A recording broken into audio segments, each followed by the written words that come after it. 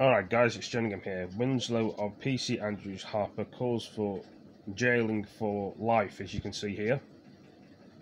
Anyone who kills a member of emergency services, you get jailed for life. I've not made it up, I've just done a video about this. There's a woman speaking here, and there's a woman speaking about Andrew PC, what died.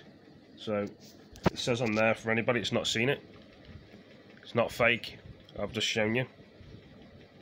This is his girlfriend. She's talking. That he would be proud of. It's positive there. It says any killing on emergency services for life to anyone who kills a member of emergency services. So they're not tolerating it. This is his wife speaking.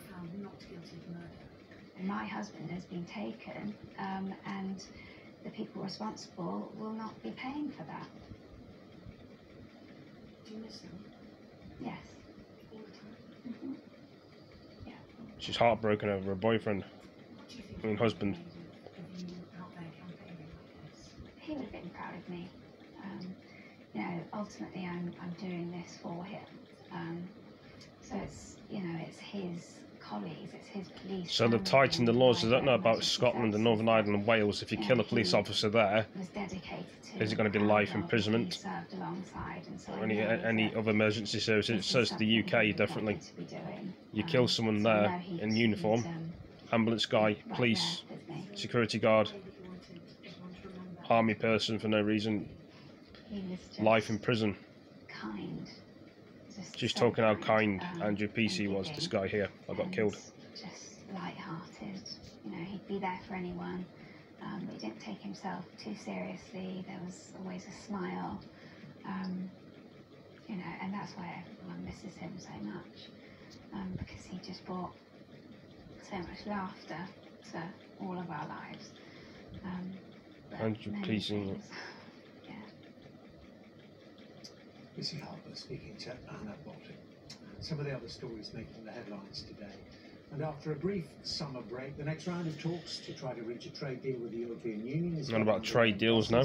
The Prime Minister's chief negotiator, David Frost, is having dinner this evening with Michel Barnier, and officials will get to work on the technicalities of an agreement sometime tomorrow. The biggest sticking points, we understand, are access to UK fishing waters and the EU's insistence that Britain sticks by European rules to ensure a level playing field.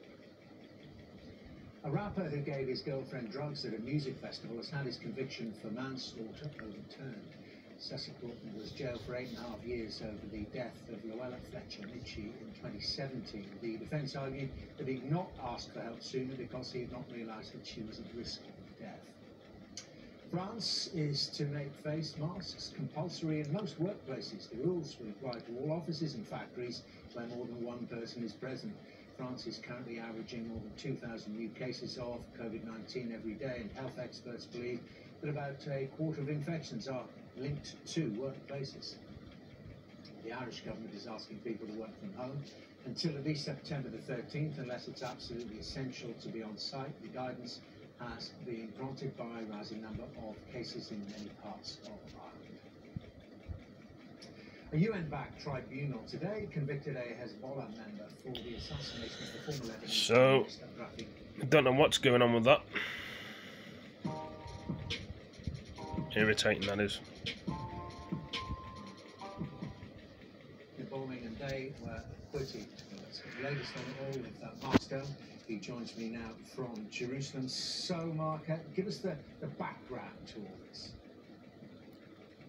Well, first of all, I think the acquittal of 3 of the 4 defendants was a surprise. There was an expectation. So, if you want to watch more of this news, and if you like Sky News, I don't know why the phone's focusing like that. I can't even see the picture properly. It's not focusing again. Anyway, hope you all enjoyed this short video. Helps a lot of people. And I'll see you in the next one. Peace. 2005. His assassination really